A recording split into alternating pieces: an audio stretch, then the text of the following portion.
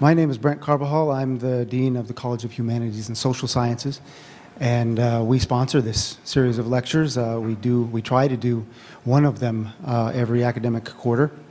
We're very pleased to see many people here from the community and some from the university and probably some of Professor Vajda's students and colleagues. So welcome to all of you. This is a series of lectures that is sponsored from a fund that we have in the college called the Dean's Fund for Excellence.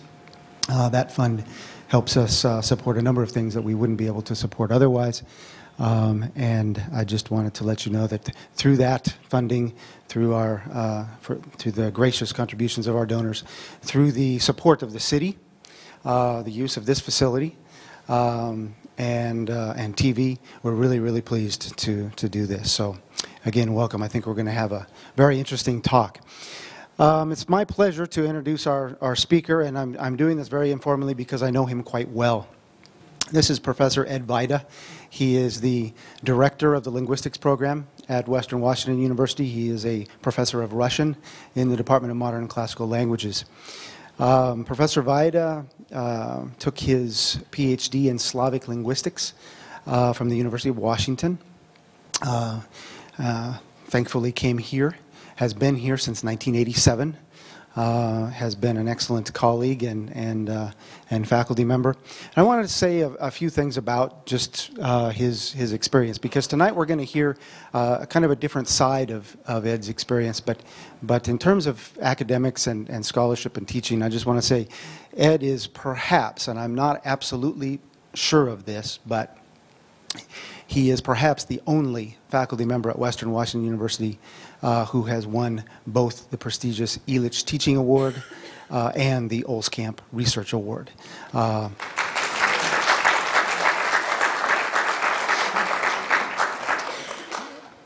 Professor Vajda is world known for his scholarship on linguistics. He has published, I believe, 5 books, somewhere in the neighborhood of 40 refereed articles, literally hundreds of reviews, presentations.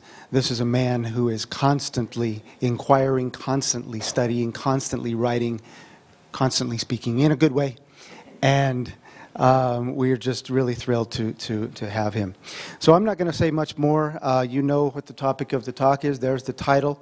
I'll just thank Professor Vajda for being willing to talk with us this evening.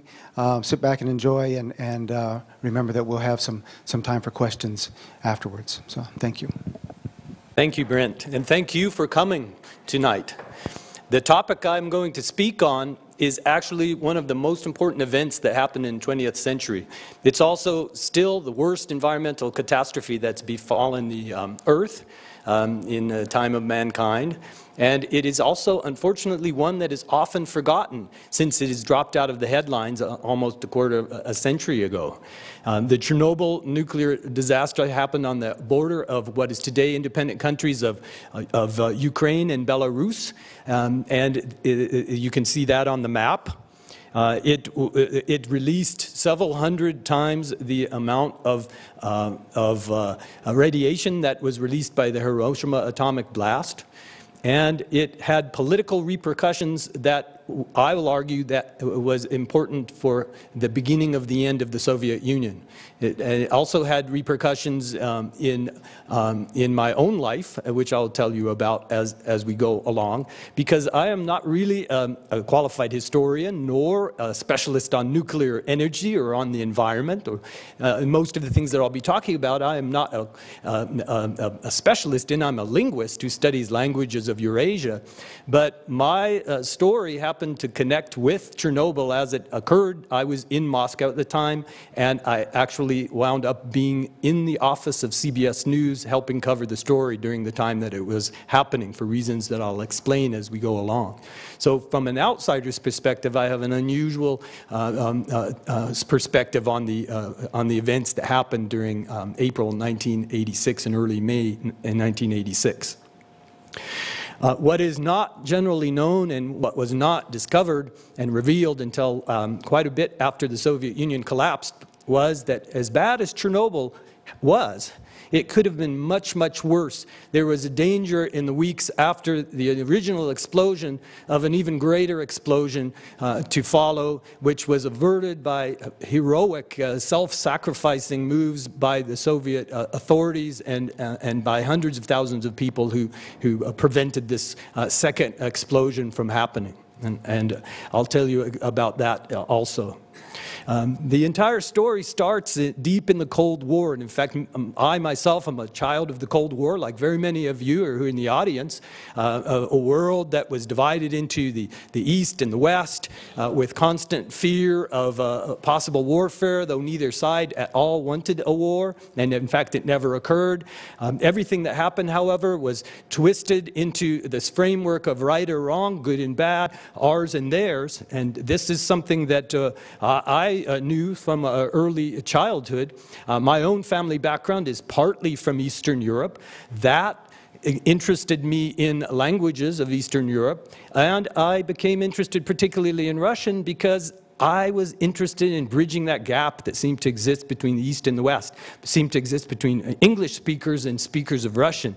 Very few Americans at that time, in the 1970s, early 1980s, were really fluent in Russian, and I wanted to become one of them. In 1980, very beginning of 1980, I went for an entire half a year and spent all winter in the city of St. Petersburg, which was then called Leningrad, as a student, and I didn't speak any English when I was there. I basically, by the time I was done, was so fluent in Russian that people mistook me as a native speaker. That was also right after the Soviet invasion of Afghanistan.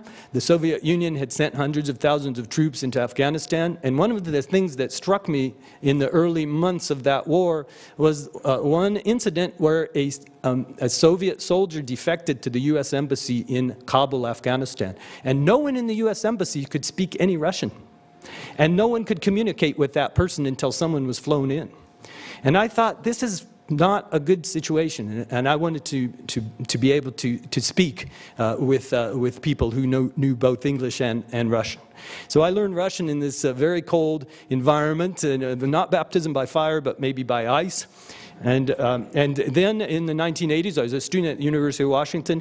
I taught full-time as a graduate student TA and earned my way through the master's and PhD, but I also led tours every chance I got for travel agencies as well as the University of Washington to not only Moscow and Leningrad, but to all sorts of other areas of the Soviet Union at that time. And I came to learn a great deal about the country and about the people during these trips.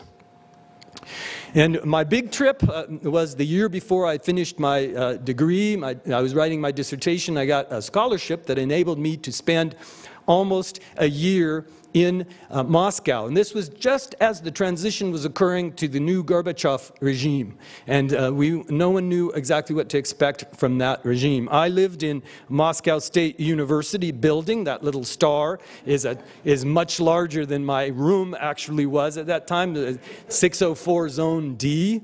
It was a very cozy room. I spent a lot of time working on languages of Russian language and also other languages of Eurasia. I won't go into the details of that because I might lose my audience if I do. But that is what I was doing in 1985 and 86. Because I was part of a group of American students, probably about 10 or 12 of us, and they elected me group leader, which meant that because of my Russian language skills, it meant I was a liaison with the administration of Moscow State University, but also with the archival administration, upon which many of the members of my group depended for research materials. And my research was not threatening to the Soviet authorities. No one cared about conjugating verbs. But if you were studying dissident writers or some other political topics, it was very difficult to get information. And I have a naturally diplomatic personality, and I was able to get something for everybody in the group by working together with the Soviet authorities.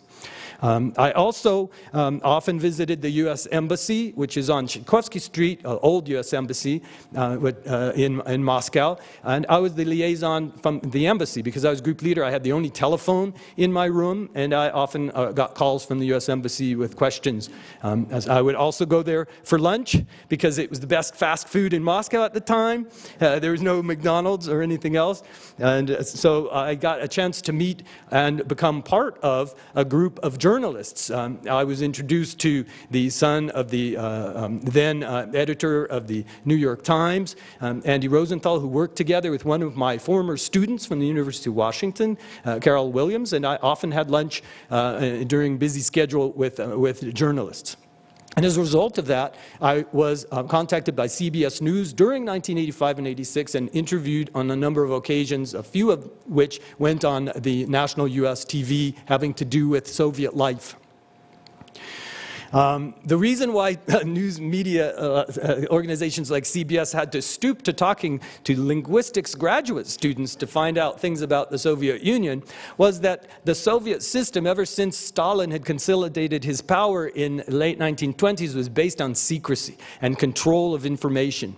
And many things had occurred in the country that had not become public knowledge to the population or to the world at large. Even natural disasters like earthquakes were never reported in the newspapers at all during the Soviet period.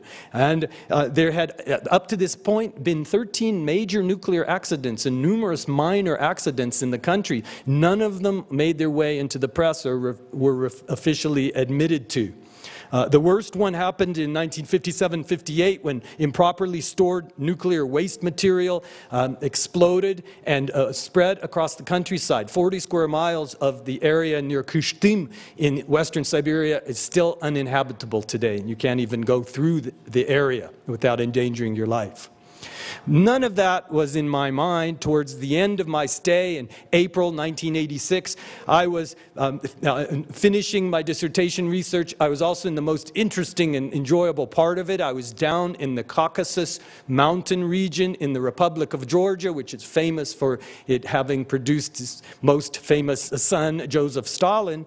I was there learning Georgian, studying at the University of Tbilisi, and I was with my colleague, Kevin Tuitt, who went on to become a world-famous specialist in Georgian language and Caucasus studies. He's at the University of Montreal now. He was my roommate, and this was an extremely enjoyable period of time. I was able to learn Georgian quite well.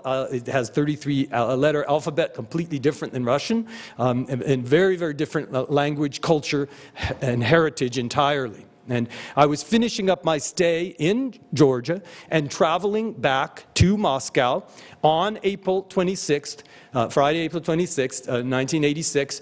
And I was bringing back 2 prize bottles of Georgian wine, the best wine in the Soviet Union, which was hard to get even in Moscow. And I had no knowledge whatsoever, like almost no one else in the world, that about 800 miles to the west of where I was traveling, the world had just experienced its worst ever nuclear disaster. And the disaster, as I mentioned earlier, occurred on the border of Ukraine and Belarus. It was in a nuclear power plant that had just been in operation a couple of years. And the nuclear power plant is always called the Chernobyl reactor, Chernobyl Nuclear Power Plant. But Chernobyl is a town located close by. The actual name of the power plant and the reactor that blew up was the Vladimir Lenin nuclear power plant, but it's never referred to that way. And this was a huge nuclear complex of 4 units. It was the 4th unit that exploded in the morning, April 26th, 1:23 a.m. And this actually was a very prestigious place to live and work if you were a Soviet citizen. Nuclear physicists were a prestigious class. Everybody who lived in the town of Pripyat, all 45 to 50,000 of the residents, were family members or workers of the Chernobyl nuclear complex. And they had special privileges, special stores where they had goods that were not readily available in other parts of the Soviet Union. So this was an elite area, an elite group of people that were in the vicinity of the reactor. Now, I am no nuclear physicist, but very superficially I can explain that the Chernobyl nuclear reactor number 4, it had 1,661 uranium rods. There were also 211 boron control rods that could be raised between the uranium rods to slow down the reaction that was producing electricity by heating water into steam and having the turbines turned. So this was a huge amount of electricity produced by this nuclear reaction. Now, ironically, it was a safety test that was being conducted early in the wee hours of that morning that led to the catastrophe.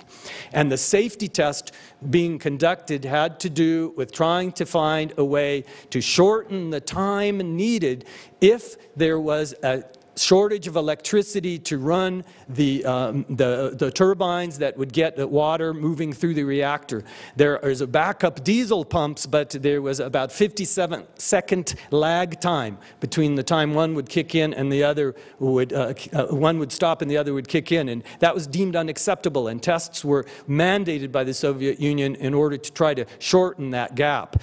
And these tests and the fear of this catastrophic shortage of energy that would cripple nuclear plants actually came about during 1981 when the Israeli Air Force destroyed Saddam Hussein's nuclear reactor in Iraq, and it set off a great deal of fear in the Soviet Union that NATO or some other force might also in some similar way compromise electricity or the nuclear power plants like Chernobyl. So these tests were mandated.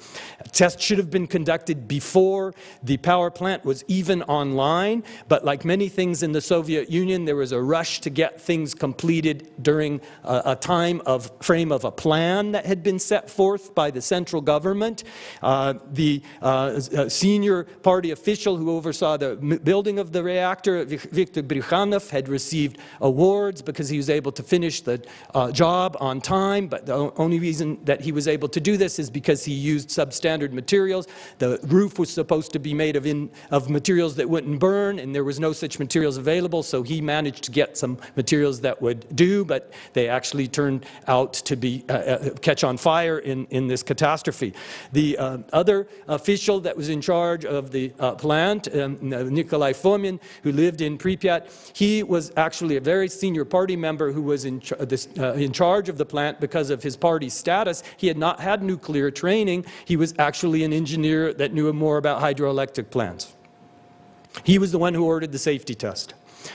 Now, there was one thing that really was at the heart of this catastrophe, and that is in the nuclear system in the Soviet Union, things were even kept secret from nuclear scientists themselves and many people in the nuclear industry. And during the 1970s, it had been discovered already that there was a design flaw that made a certain aspect of the running of this kind of nuclear power plant dangerous, and that is that the boron control rods were tipped with a graphite at the very ends of them, and the graphite was fine if the boron rods were actually in the reactor water itself, but if they were completely removed and had to be reinserted, the graphite, upon reinsertion into the water, even though you're putting in the boron rods to slow down the reaction and cool off the reactor, for a very small moment of time produces a huge surge of energy. So if the boron rods are completely out of the reactor and the reactor is at very low speeds and they have to be put back in, it can create a potential for a steam explosion. The people that were at the plant, inside the plant for the night shift, beginning on 12 a.m. In April 26, did not know this about the nuclear power plant, and even though they were important people at the plant. The shift foreman, Alexander Akimov, was usually in charge, but today he had above him Anatoly Dyatlov, who was an important senior nuclear engineer who came from Siberia. He had a record, distinguished record, but also some nuclear accidents that had occurred on his watch that were not deemed to be his fault. he outranked Akimov in the control room, and it was he who was really pushing for this test to be conducted no matter what, because he was going to get a promotion if this was able to be done. And so Dyatlov and Akimov began to argue about exactly how much kilowatts of energy the plant should be reduced to in order for the safety test to begin. The specification said from 700 to 1,000, but Dyatlov wanted to do it as low as 200, and he got his way. Unfortunately, by 12:28 a.m., because of an accident, the reactor output was reduced almost to nothing. Even lower than what Dyatlov had wanted. And as a result of that, Dyatlov gave the order in order to start up the reactor a little bit more to get up to even the low amount that he wanted. He had made the fateful decision to completely remove the boron rods with their graphite tips from the reactor, which meant that there was actually no control that was actually in the reactor at the time. Now, safety alarms, some of the safety equipment had been disabled, others were not, but when they began going off, it was because the steam level, even with a low amount of operation of the reactor, began to cause a serious threat. Steam began to build up in the reactor. And for a while, nothing was done about this, but in 119, they decided, because of this increased level of steam, the sensors were showing that there should be water, much more water, to put back into the reactor. But when the water flow was put back into the reactor, because the reactor was even more overheated already than the sensors indicated, it produced an even greater amount of steam and even greater amount of pressure. One of the technicians in the Chernobyl plant was walking past the pile of the reactor and saw that the 350 kilogram safety caps, this is a kind of a reenactment of them, that were atop the uranium rods, were actually bouncing several feet up into the air because of the steam pressure that was already built up in the reactor. And he ran with breakneck speed to the control room. There's no cell phones at that time. And to warn them that this was going on. This had never occurred ever before.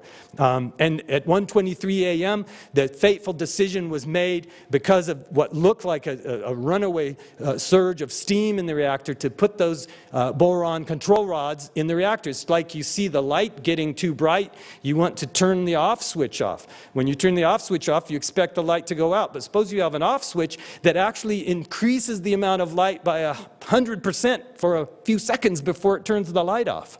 That's exactly what this reactor was. And so when the boron rods were put back into the reactor, the graphite tips reacted with the water, and there was a momentary surge of energy into the already overheated, like a steam kettle with almost no water in it, reactor, and it caused an explosion that disabled the ability of those boron safety rods to get farther down into the reactor. And as a result of that, within a second, there was an explosion that ripped open the core of the reactor. It threw the 1,000 ton cover of the reactor hundreds of feet into the air and off to the side, and the worst nuclear disaster of history has just occurred. And when this explosion occurred, over 100 times the amount of radiation released by the Hiroshima blast was immediately hurled into the atmosphere. This was just the beginning of the radiation dispersal. And every hour after that, something like 30,000 radioactive units, which is called Röntgens, were spewing out into the atmosphere because the graphite inside of the reactor, being exposed to air, caught fire and burned so hot that it actually melted the metallic parts of the inside of the reactor, and it produced enormous amount of heat, enormous amount of radioactive particles are going actually thousands of feet into the air and contaminating the clouds that are above the reactor. And to give a perspective, it is thought that if every year a person has up to 2 of these units exposure, it is not any kind of danger of their health. If you get 400 of these units, it is considered the lethal dose that will kill you. But look how much is coming every hour out of this reactor, uncontrolled. I should mention that whoever took this photograph and some also footage that was inside of the plant, this is released from KGB archives long after the collapse of the Soviet Union, must have received such a massive dose of radiation that they couldn't possibly have survived more than 2 weeks after taking these pictures. The first journalists that were on the scene, Igor Kostin, who's become famous as a chronicler of Chernobyl, not only at the time but afterwards, he, from a helicopter, took with a telephoto lens this photograph that you see and several others. But even though he was very far away from the reactor, the radiation was so intense that it destroyed his camera after about 12 photographs. And as you can see, it was developing the film when he was taking it. He got out of there and didn't stay and didn't get closer to the reactor. Now, unfortunately, during the night, a fire brigade had been called, and they did not know what type of fire had occurred. The roof of the reactor was burning, and they spent hours trying to put this unusual fire out, pouring tons of water on it that did no good whatsoever. Most of these people became very ill with radiation poisoning. 2 of them died that night, and the fatalities followed afterwards. The only people who actually saw the explosion, there were 2 fishermen who were there, and they also watched it all night like some kind of huge fireworks display until towards the early morning they became violently ill, and they also in the next few weeks died of radiation exposure. But the firemen didn't have any equipment on or any protective gear like the ones that you see here later on trying to clean things up. Now, of course, the news of this explosion came to the Fomin, the director, and also Bukhanov, who is the architect of the plant, and he asked how much radiation was being released there, and the radiation counters only went up to 500. It was actually thousands and thousands of this that was being released. And he said that this was not that dangerous, that it could be contained. He talked to Gorbachev on the phone and said that the reactor was safe. There'd been some small accident, not really even an explosion, and that the reactor, in fact, was safe enough, just like Russian samovar, you could put it on Red Square. So Gorbachev does not receive any information about the severity of what has actually occurred. And in fact, these men themselves didn't quite understand, because this accident completely dwarfed anything that had ever happened before. The 50,000 residents of Pripyat, some rumors started circulating that an accident had happened during the night. No information was given to them. There was an enormous amount of radiation that was going into the city at this time. The population was completely uninformed and unprotected. The radiation also travels across Europe, and it gets so high within 2 days that in Sweden, nuclear physicists think they have had an accident at their own reactor and they shut it down.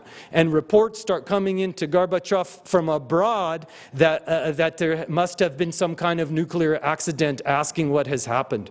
Gorbachev received no information that there was a severe accident, and he was afraid that the Western propaganda would use a small incident in order to blow it up into something that was embarrassing. There was a few unofficial news media reports based on hearsay that was incorrect, that there had been a severe, enormous nuclear explosion there, that 2,000 to 4,000 people had been killed by it. That, of course, wasn't true, but this irritated the upper Soviet government. In fact, however, there was so much radiation that was spewing out of the reactor, most of it going to Northern and Western Europe, not to Moscow during these first few days, that reports continued to stream into the Soviet Union asking what had happened. Gorbachev demands more information from the local authorities, who are not giving the information that they, the information that they have, and he actually has to ask the KGB in the West to monitor what Western scientists are saying about the levels of radiation.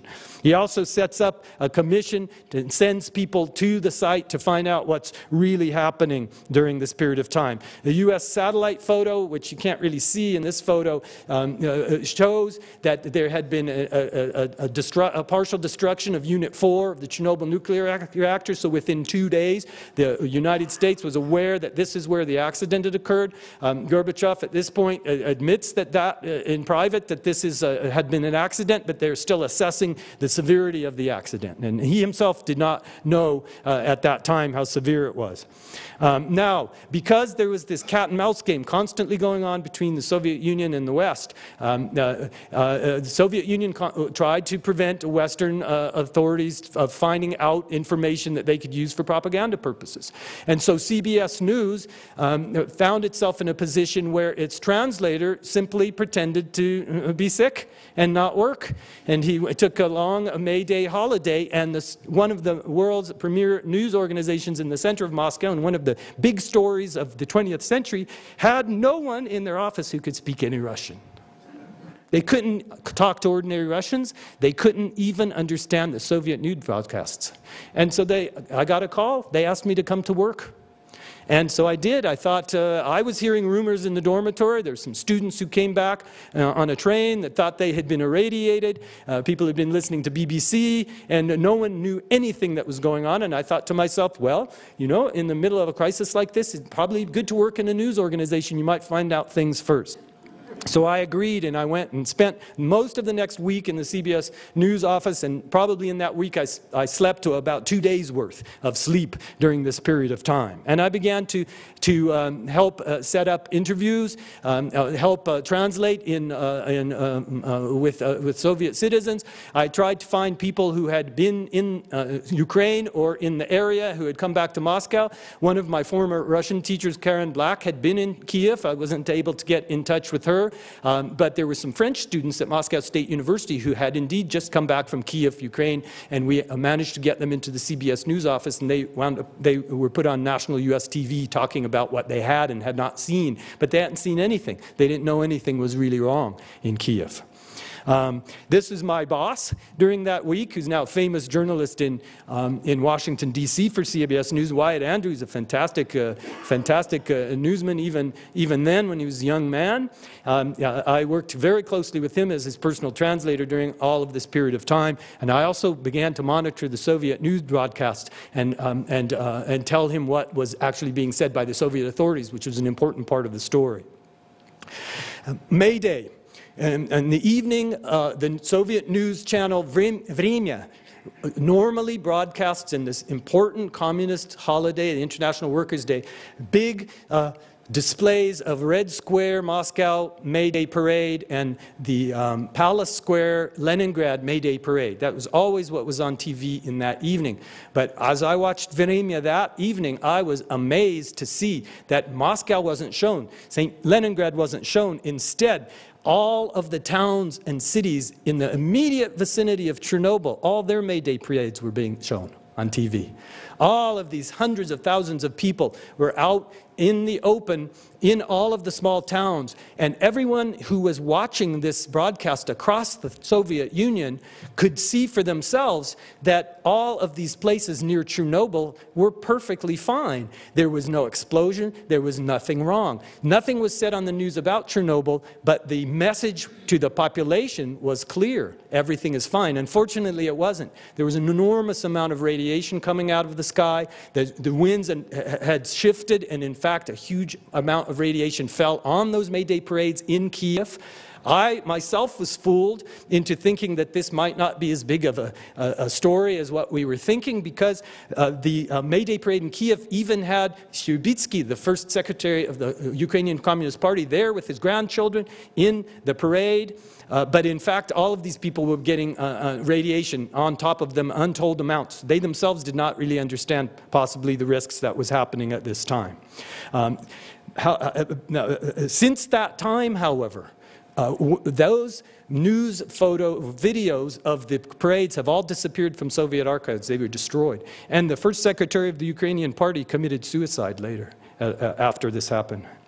Now, Gorbachev finally sent one of the world's top nuclear specialists, a high-ranking party member, academician, Valery Legasov. He had sent him to Pripyat to live there, to monitor, and to give direct reports to him exactly what was happening. And when Legasov got there, when he began to take readings, he was astounded at what he found.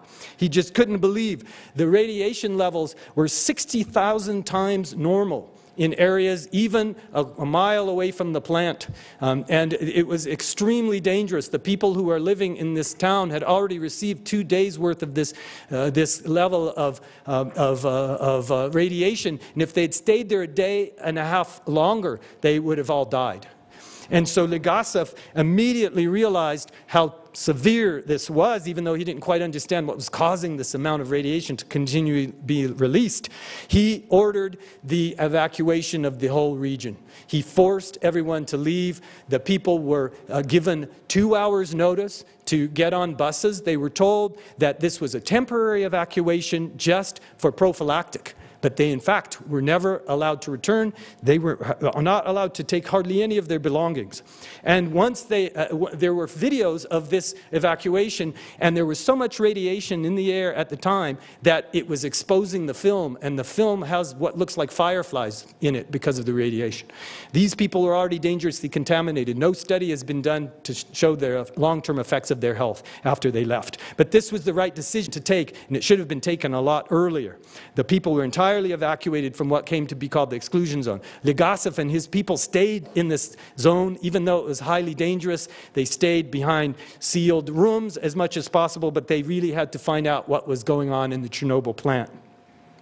They sent in liquidators. In fact, the word in Russian, likvidator, is a word that was invented for people who were brought in to clean up the Chernobyl nuclear disaster. It was not a word that even existed in the language.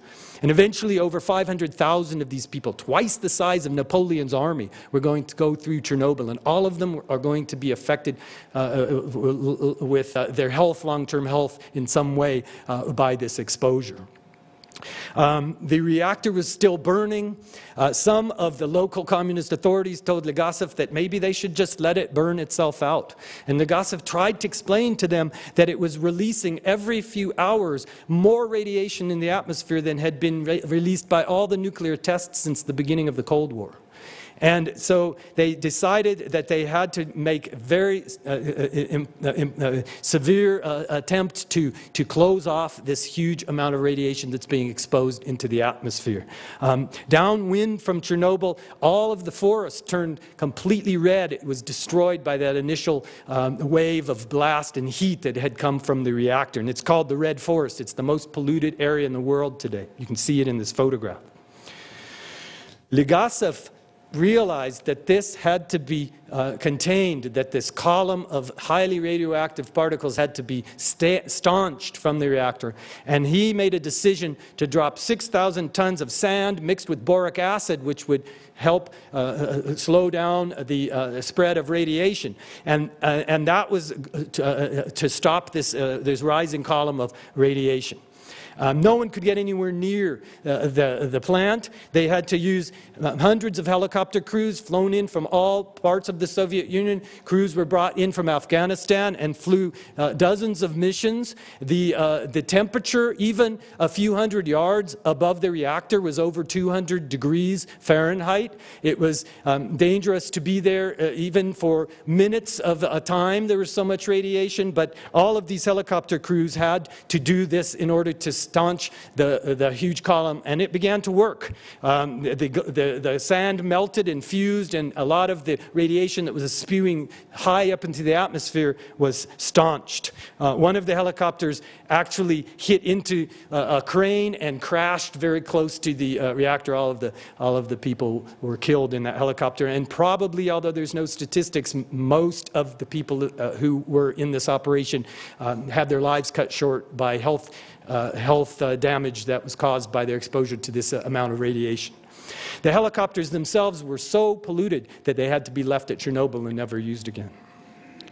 By May the 2nd, after May Day, the operation was successful enough that there was no longer an enormous plume of radiation coming out of the plant. It had been partially plugged up.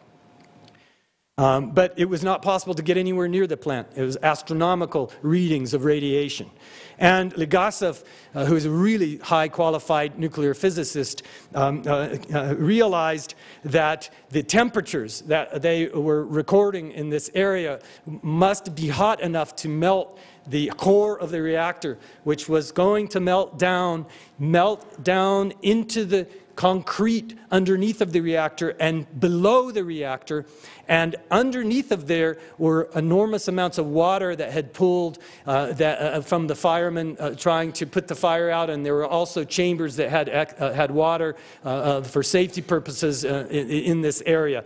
And Legasov realized that he had to get the temperature down of this magma before it melted and went down into the water level. And so there's a decision to drop lead, which absorbs and reduces the high temperature onto the reactor. And some of this lead goes into the atmosphere, and it's found in people who are victims of this tragedy.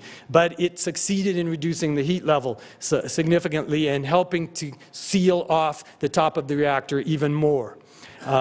But the uranium and graphite mixture was still too hot. It was still melting. It was melting down towards water chambers. If 1,400 kilograms of this enormous, many tons of mass were to meet the water that was pooled just below these concrete layers of Chernobyl, the Soviet scientists, including Legasov, believed that it would set off a huge nuclear explosion. That was 3 to 5 megatons that would have vaporized all of the nuclear material that was in the other 3 intact plants that were next door to the reactor number 4. And it was estimated that it would kill immediately the population of Kiev and Minsk, the capitals of Belarus and Ukraine, and make a large portion of Eastern Europe uninhabitable for many human lifetimes. And so a huge effort began to try to get this water out of here, to try to get the temperature down in order to stave off this catastrophe. Thousands of trains were ordered to Minsk, to Kiev, to evacuate the population on a moment's notice if necessary. This never was necessary because of the attempts that were successfully made by the Soviets during this period of time. By May the 2nd, Legasov had provided enough information to Gorbachev that he realized how catastrophic the situation was, that it was worse than anyone had thought, and potentially even worse than that. And he began to provide information to the West. Gorbachev began to provide information. The attitude of the entire Soviet government changed. There was even a photograph of Chernobyl with the plume airbrushed out that was put on the Soviet TV that evening, and admitting that the accident had occurred. I'm not talking about the severity and the dangers, and even the West wasn't warned about the actual worst-case scenario, but the Soviet government was at least forthcoming about that. And the severity even becomes known to the top officials. People realize they're being irradiated. Iodine pills are beginning to be distributed to people, but for many people it's too late. They've absorbed in their thyroid glands very much radioactive iodine-131. In fact, the people that were in Pripyat, there's so much radioactive iodine in the air that they could actually taste metal in their mouths. So some of these precautions are very late. The Soviets invite an American specialist from Los Angeles, Richard Gale, to Moscow to give bone marrow transplants to some of the first victims of Chernobyl who had been flown to Moscow's hospital number 6. These people were almost all going to die.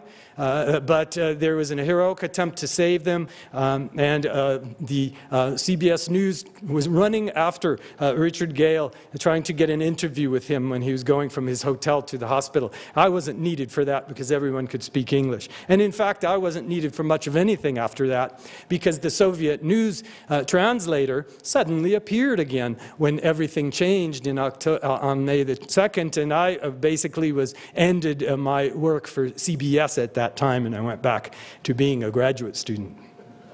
So that was my 1 week at CBS.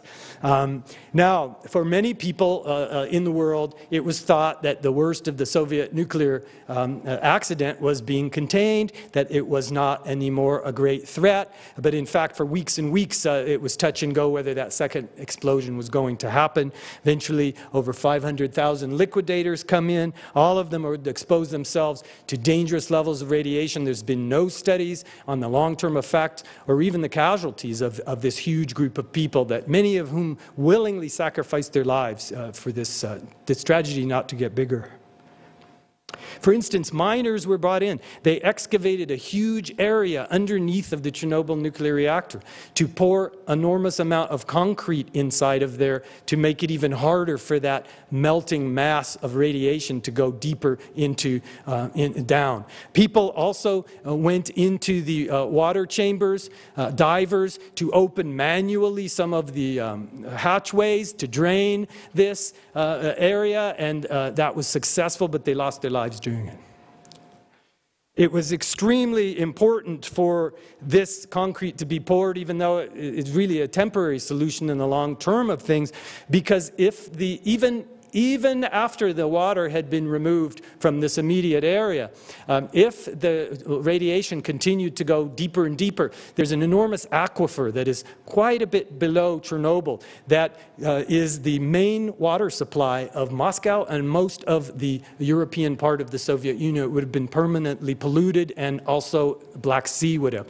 I don't have statistics how much of, if at all, this pollution went into this deeper area, but the main catastrophe was avoided during this period of time. Ironically, the miners who were deep in this shaft, they had to work very brief periods of time, because even under the ground it was dangerous, radioactive. It was 130 degrees in where they were working. They couldn't wear any protective gear. But when they came out of the mine shaft, that was when they really had to run, because it was so dangerous levels of radiation that even 10 minutes exposure on the ground would probably kill you. There were pieces of graphite for many hundreds of yards around the plant that were so highly radioactive that if you came in contact with them for even more than a minute, that was a death sentence. And all of this still had to be cleaned up.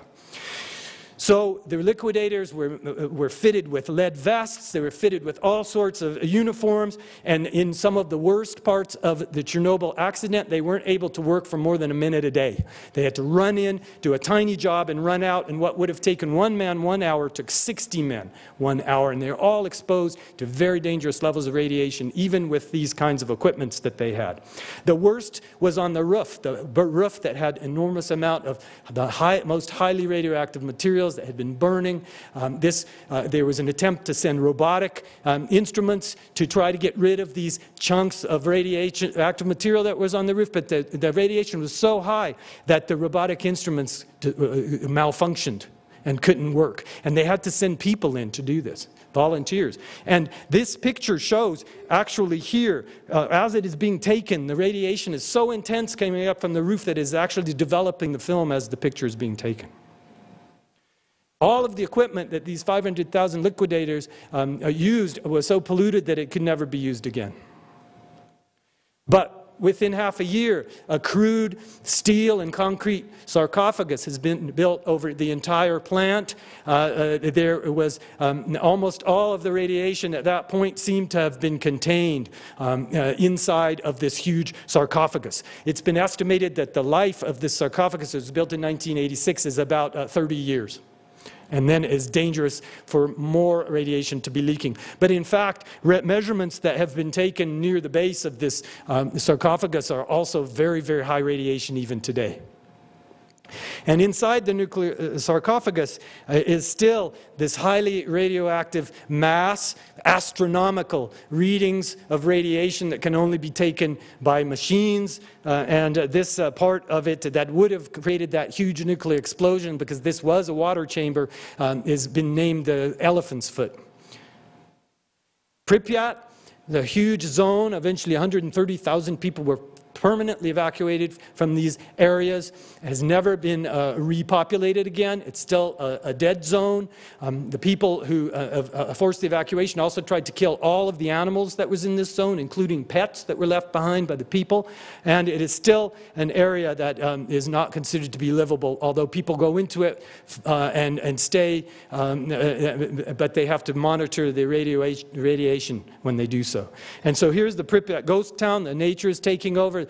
There's some of the vegetation in this area has grown enormously, and in fact all across Europe after this first year of Chernobyl there was unusual growth of vegetation in many areas.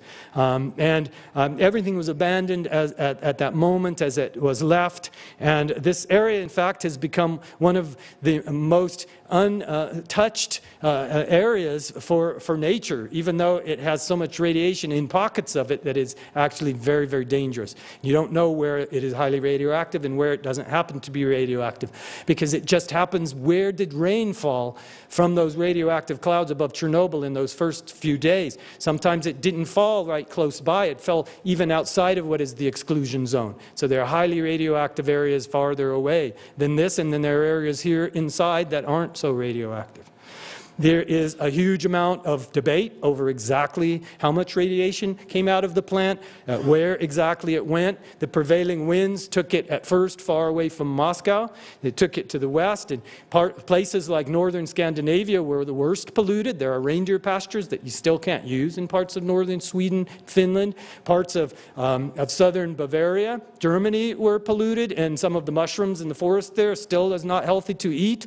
The little island of Corsica in the Mediterranean, French part of France, had high levels of radiation and had some of the same cancers that later showed up in the area around Chernobyl. So it was really unpredictable where this radiation went. Stories started circulating that the name Chernobyl, which is Ukrainian, and the Russian name is Chernobyl, of the same, is an ancient name for this region that was 1,000 years old. It means wormwood, which is a plant, Artemisia in Latin, that grows in this general vicinity.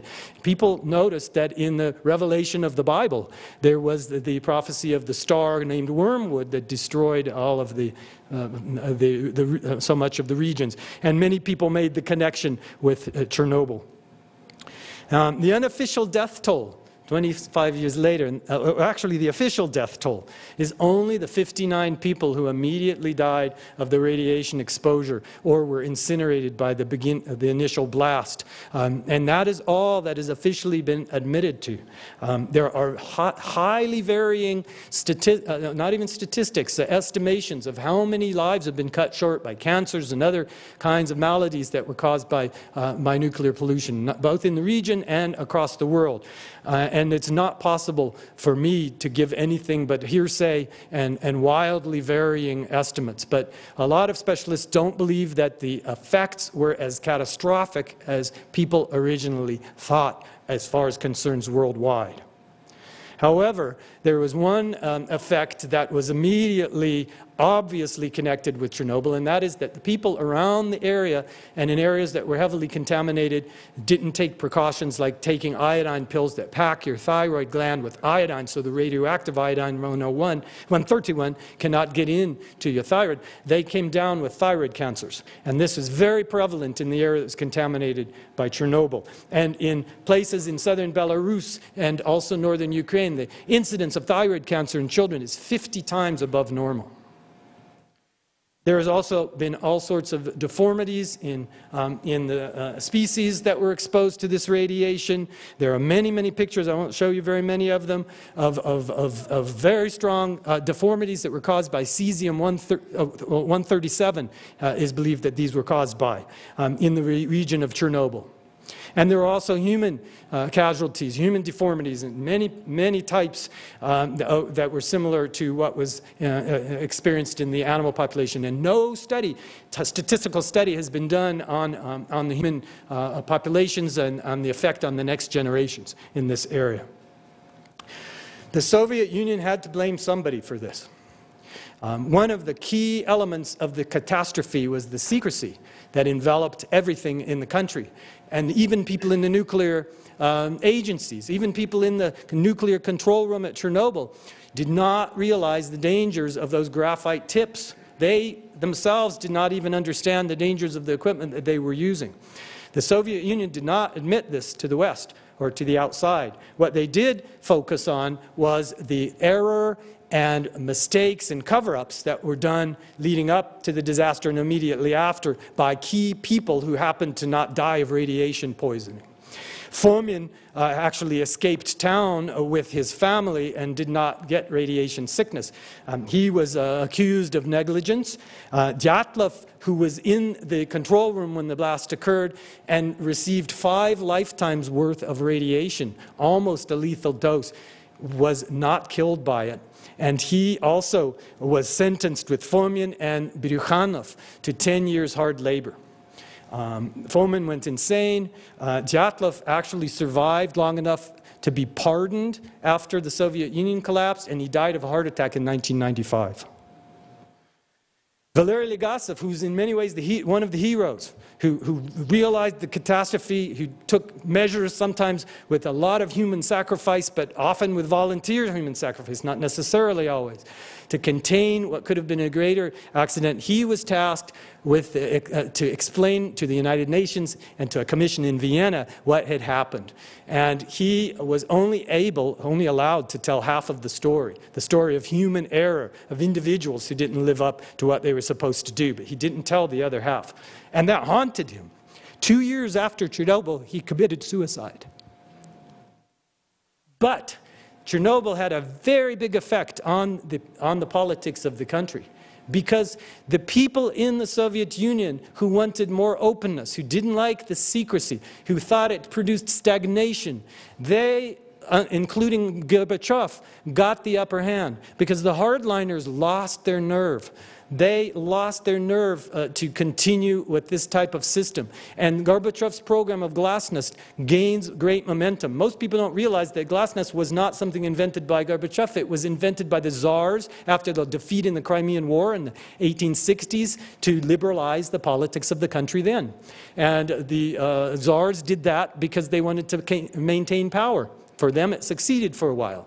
Gorbachev did the same thing for the same reasons. He became wildly popular in the West as a result of that. And he had sincere desires to help and improve and change the country and prevent these types of things from happening again. But the tug of war that continued to exist between hardliners and more liberal reformers continued to escalate and damage the economy, as well as Chernobyl was an enormous burden economically on the Soviet Union. Huge amount of money. Gorbachev estimated that it was about a $250 billion current US dollars that would have been spent as a result of this catastrophe. And this leads to a coup attempt to remove Gorbachev from power, to prevent him from doing any more liberal reforms. The coup attempt fails, and it is the end of the Soviet Union. The reformers entirely take over and even shove Gorbachev aside, who's not reforming fast enough. This country dissolves into 15 independent countries.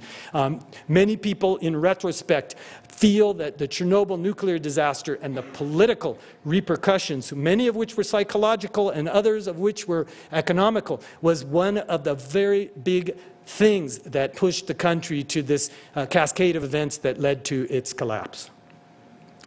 Now, my story ended in a sense on May the 3rd when I went back to being a graduate student, finishing less than a month at Moscow State University.